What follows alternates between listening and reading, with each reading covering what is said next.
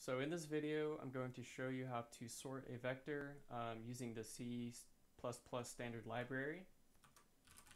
So first you're going to need to include the vector library and include the algorithm library, which contains your sort function.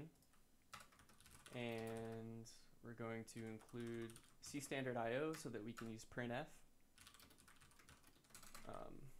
All right, so here we've just got our necessities needed to compile a C++ program. And we're going to start by creating a vector of integers. We're going to call it v, and we're going to initialize it to some random values here, like that. And now we're going to call our sort function.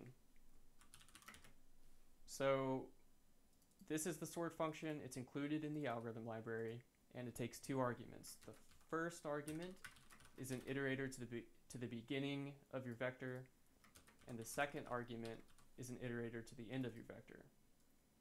And this will actually sort the vector in place. So any line below this function, the vector will be sorted.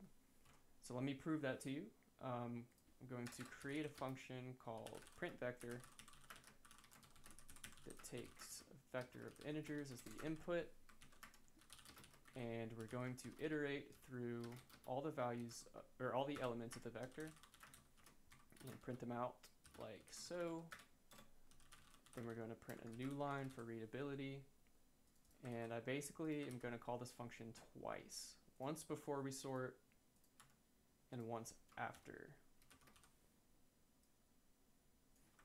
So I will copy and paste like that, and now let's run the program. So let's compile it, and let's run it.